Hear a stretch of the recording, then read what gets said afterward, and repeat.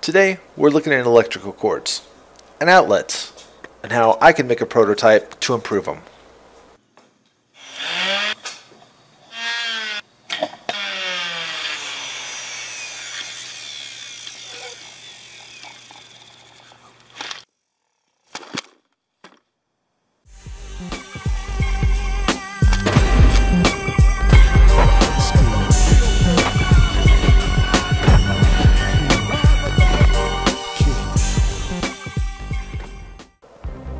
On November 8, 1904, Harvey Hubbell II patented the first detachable electric plug in the United States. Hubbell was also known for patenting the first pull-chain electrical light socket in 1896.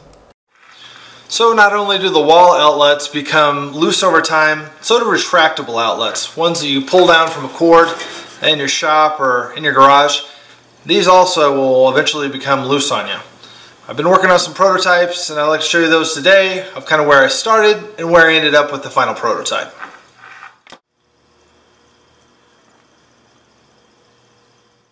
My first prototype I worked on was a piece of oak with a bunch of slits in it. It slips in here like this. Then your cord comes in and it now grabs on the sides. The cord won't come back out and I'm pulling with lots of force. This works pretty well. On to prototype number 2. I found lots of cord ends in my shop, and on this hot glue gun, the cord is obviously different. I wanted to try a new design, one that's thinner and not so thick, so I used a piece of Lexan. The test did really well, but still it's not going to work on an electrical outlet.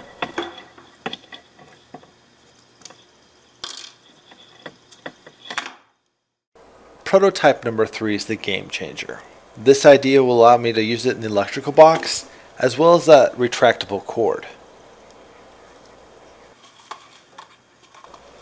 The idea is simple. I used an old clip off of a backpack and attached it onto the cord.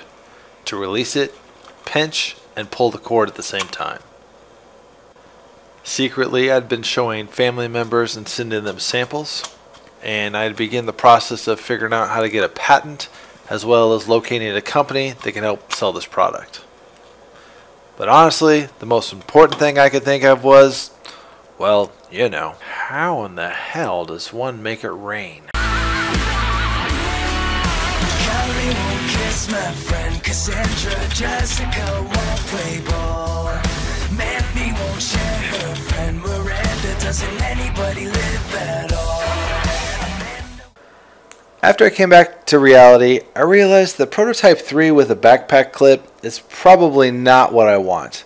Instead, I'd rather have a simple one-finger release, and that's where I come out with prototype 4. This is the final prototype on this build, and I'm using a Cat 5 end. It makes for an excellent connection, and it also offers a one-finger release. This was going to be the last prototype I was going to make of this build. I was then going to design and create my own button with a one-finger release for the future product. At this point, I had started doing lots of research on patents and trying to make sure that this device didn't already exist.